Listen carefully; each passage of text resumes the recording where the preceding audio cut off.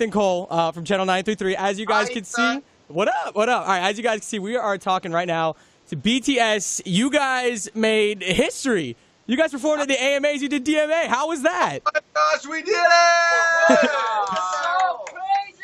All right, give me like a before and after, like how nervous you were before, and then like the feeling afterwards, like when you got off that stage.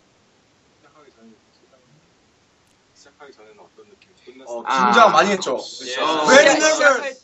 시작해도 긴장이었는데 끝나고도 긴장이었어요. Just we were so nervous. So like after the stage, we were like still nervous. So I saw Suga's mic was like like shaking. Like, it was natural earthquake was happening to Suga's mic. I saw that.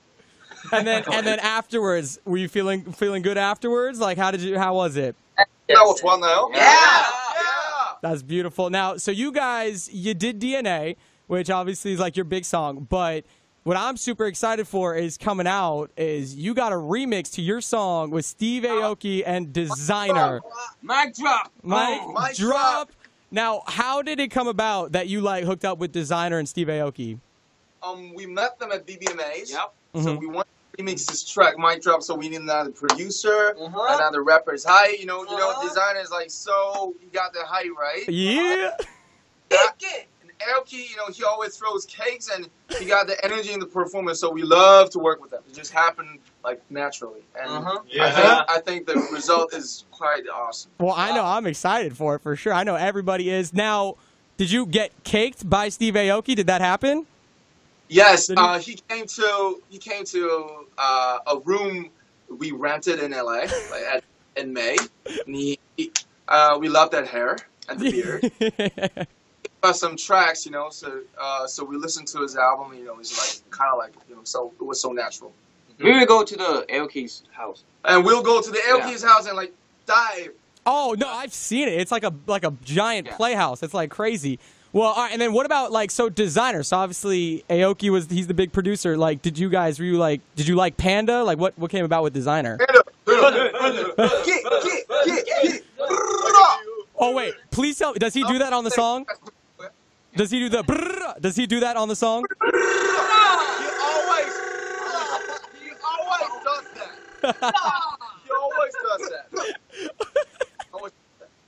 All right. Well, we are super excited for that. And then, so obviously, the holiday season's coming up, and you guys, like, you had like your big coming out party. Obviously, you've been huge internationally, but here in the United States, like the AMAs, I feel like you were everywhere. Like online, on just TV. So we're in San Diego. Yeah, for real. So, are you guys coming through here? Are you coming down at some point? We hope so. We'll set it up. Please invite us. Call me. We'll set this up behind the scenes. What do you guys what are your holiday plans? Like, what are you gonna do for the holidays? Christmas. I want to sleep. I want to sleep. We love to sleep. Yeah. All right, and then so 2018, like, what can we look forward to next year?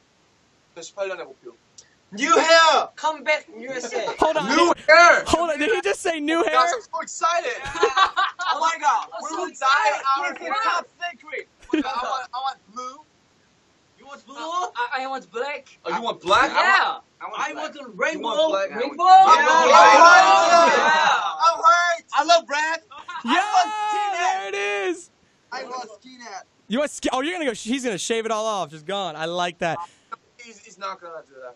He's Just talk. All right. Well, you can just wear a hat. You can wear a hat. It's totally cool. And now, obviously, so one of the things that I saw was Camila Cabello. You guys love her. I know you guys want to collaborate with her. Is there anyone with Camila Cabello? Is there anyone other than her that you'd want to collaborate? Anybody else? 또 콜라보 하고 싶은 아티스트요. Daniel Caesar calling me. Drake. Zed! Zed, now, are the rumors, do you guys have something cooking up with Zed? Are you guys maybe, like, working with him? I think we're doing it or not, like, we'll be doing it. I don't know. Like, we got a couple of politicians here, like, maybe we are, maybe we aren't. I like it. Now, yeah, I like it. All right, now, before I let you guys go, I did just want to talk. All right, so I put out a tweet, like, to ask you guys questions from your fans and everything like that.